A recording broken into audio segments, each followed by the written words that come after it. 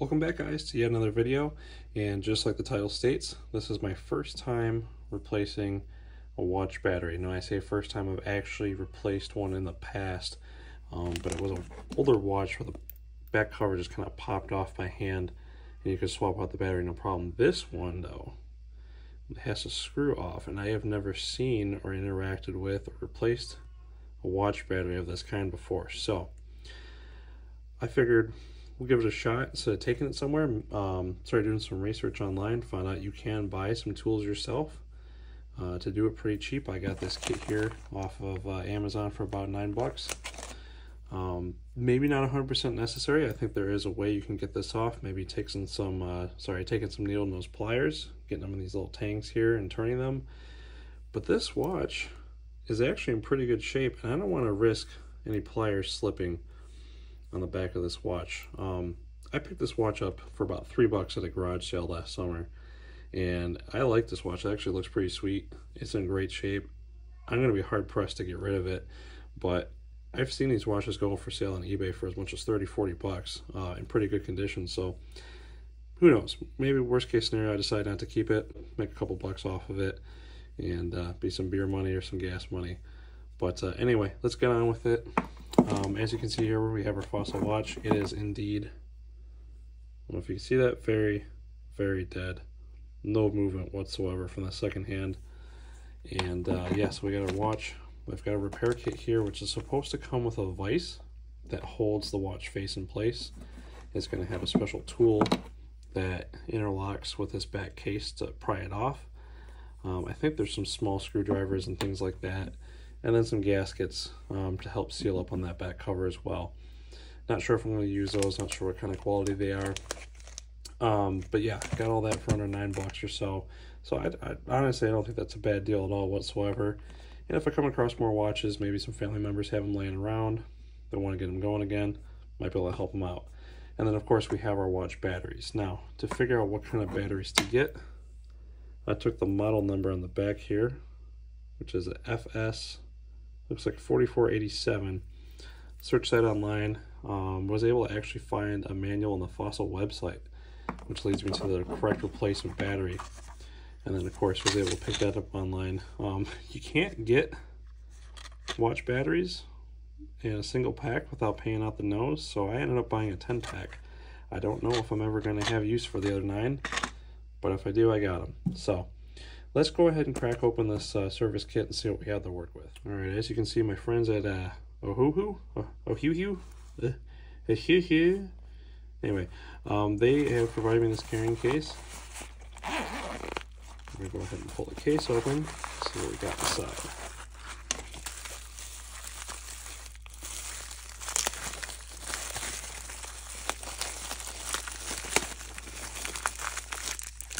Alright, so this is our tool that's going to open the watch backing. Looks like you turn this dial and these little tangs go in and out. So this is like a spudging or like a prying tool. Probably wrong there. Don't quote me on that. This is our watch gaskets for the back cover. Nice little microfiber cloth. Wipe up any dirt and debris. Tweezers to get to the battery itself. Screwdriver, precision screwdriver I should say.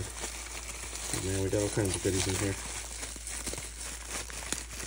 The vise to hold the watch in place. Looks like another opening tool or prying tool.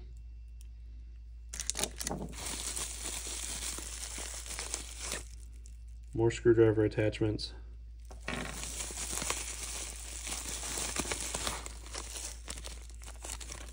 This looks like maybe some sort of protective cloth. And then of course, the user's manual. Okay, so taking a quick look at the user manual, this is actually pretty expansive. It kind of covers everything. Here it has the contents, whatever I mispronounced or misaddressed earlier. I'm not going to go through them again, but there's everything that you get with the kit. And they actually give you step-by-step instructions. It's really straightforward and in pretty well written English. I was not expecting for being so cheap. decent quality like this. I'm actually, at first impression, I'm kind of impressed. So they tell you how to do it on every, single various different kinds of watches, or they use screws or a pop-off seal, or something like I have where you have to use this tool and screw it off. So if you get this kit, it looks like it's kind of a one-size-fits-all for the most part. You should be in pretty good hands. So yeah, we're gonna go ahead and get our watch mounted in the vise. This bag here, which I thought was a cloth, is actually protective film. I don't know if I'm gonna bother. You can see mine's a little scratched up. We're just gonna try to be super careful with it. If it starts feeling like I'm not getting a good bite and like I might slip and come off and scratch anything, then maybe I'll change my mind and go back to using that film. So first things first, let's go ahead and get this mounted up in the block. Okay, so you see we have some cutouts here for the dial and the various buttons, and that is just going to fit in there like a glove. And then we'll go ahead, I'm going to seat this against this side, because when you turn the wing nut here, it actually moves this side. So let's go ahead. Don't want to do it too tight, just nice and snug. You'll feel the resistance on this wing nut, and that's not going anywhere. Okay, so next step, we have our watch opening tool here, and I want to try to get these tangs here kind of dialed in as much as I can. So it looks like about there. Let me double check here.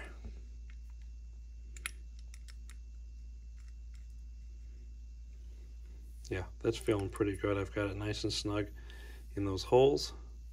Let's go ahead and give it a very gentle turn. Make sure I'm getting a little pressure inwards just so it doesn't slip.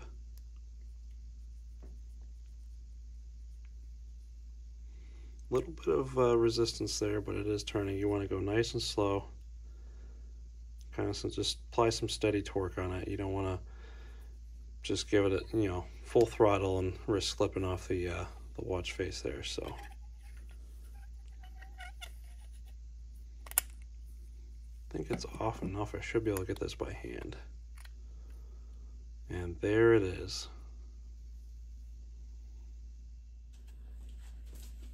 Alright guys, so I had to sit you down for this next step, but I've located our battery, which is right here, and it looks like it's underneath this little clip. This is providing a decent amount of pressure to keep the battery in place. I was hoping maybe I could sneak it out this way without taking the clip off, but I don't see how this battery is going to come out without causing any damage without releasing that clip. So it looks like on this side here, there's a little plastic tang. I can release it. I don't know, maybe you guys can see that, but there's a little black tang or a little tang there that goes over a little black piece of plastic. So I'm hoping if I just pry this out this way, I can kind of bend this up and out of the way. This does look like it's attached in one piece with this plate here, so I don't want to bend on it too much. But I should be able to get enough clearance to get this battery out, so let's give it a try.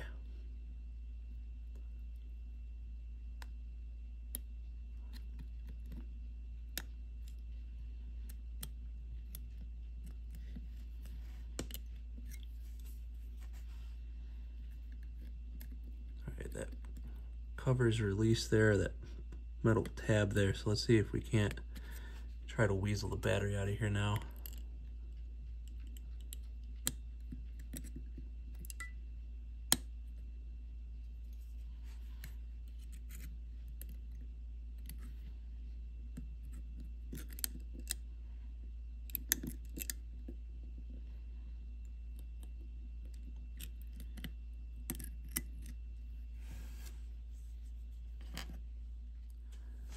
Alright, so I got the battery out. I don't know if that was 100% the right way to do it, but it's the only way I could see it coming out. So whatever, we got it out. Everything's in one piece still. Nothing's broken yet, knock on wood. But for my research online, it looks like this took a SR920SW battery, and I am super thrilled to see this old battery, SR920SW, just like the box that I have here with the many replacements. So I'm gonna go ahead and fish one of those batteries out, and we'll see if we can get it rested in its new home. Okay, let's see what we can do about getting this new one settled in here.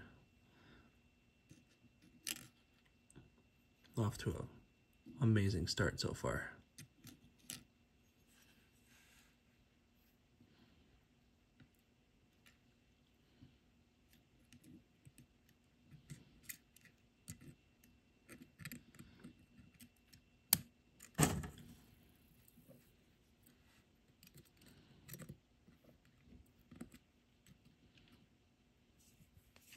hardest part looks like it's just going to be clearing this plastic piece here.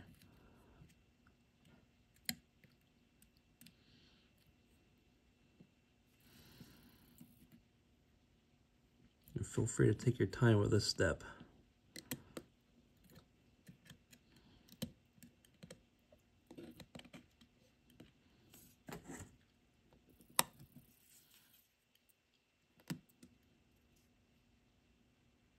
Okay, battery is rested down in its spot. Let's go ahead and see if we can get this clasp here locked back in place.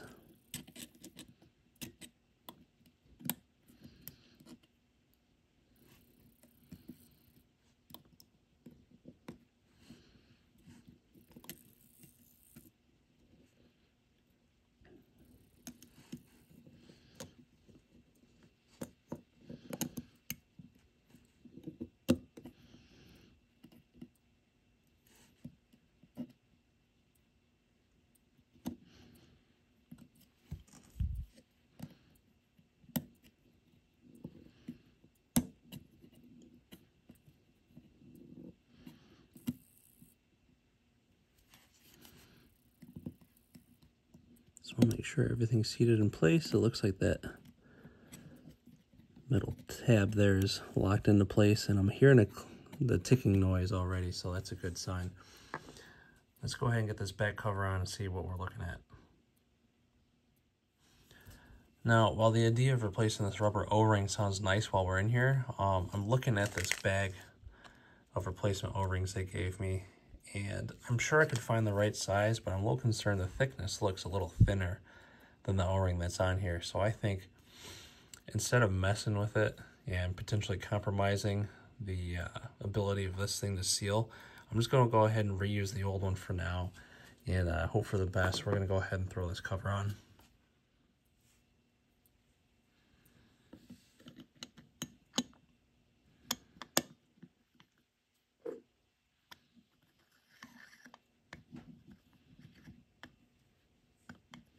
Go ahead and start this by hand before I get the tool on there.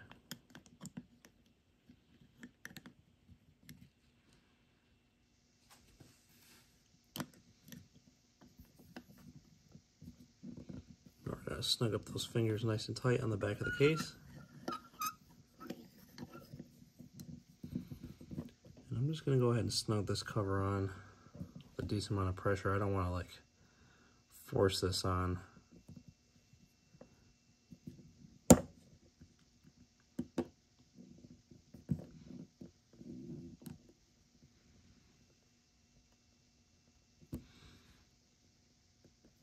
I'd say that feels pretty good right there. I'll just snug it one more time just to make sure it feels good. Yeah.